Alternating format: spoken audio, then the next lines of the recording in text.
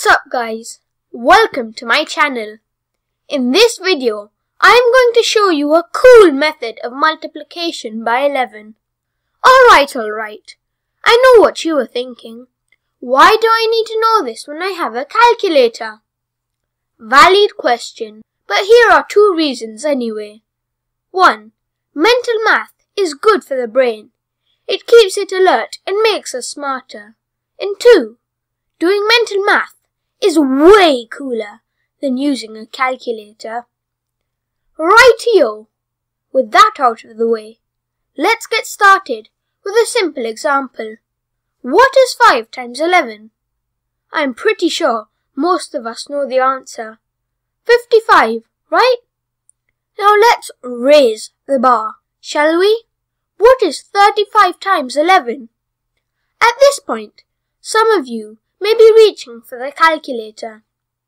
Others might be visualizing these numbers in their heads and trying to do the math. Not very easy to do mentally, eh? Okay, time to introduce our trick. Let's firstly write 35 at the top of the page. Now, we start with the first digit from the right. It's 5. Let's put it down in the answer section, right here. Now let's look at the first number to the left. It's 3. Let's add 5 and 3. That is 8. So let's put down 8. And finally, we will put down the next number. That is 3.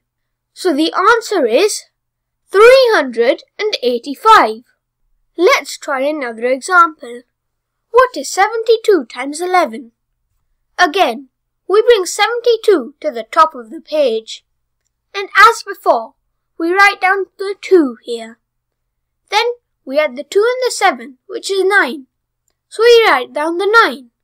And finally, we put down the 7. The answer is 792. Let's do one more 2-digit example. What is 75 times 11? We write down the 5. Then we add 5 and 7, which is 12. Yikes! Now what do we do?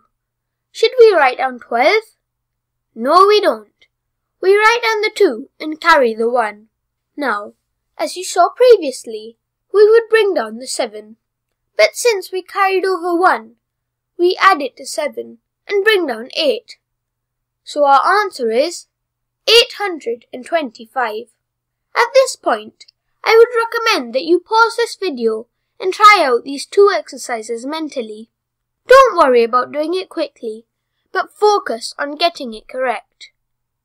Alright, if the concept is clear, let's raise the bar again and do one last example. What is 9,824 times 11? Let's do this together, shall we? So we first bring down the 4. 4 or 2 is 6. So we bring down the 6. 2 at 8 is 10. So we bring down the 0 and carry the 1. 8 at 9 is 17. But we need to carry this 1. So that makes it 18. So we bring down the 8 and carry the 1. Lastly, we bring down the 9. But we have to add this carried over 1, which makes it 10. So we bring down the 10. And our answer is 108,064. Pretty cool, right? So that's all we have for today. We have more fun videos on our channel, so please subscribe to it. And also, tell me what you thought about this video. My name is Ayush Sinha, so take it easy guys. Bye for now.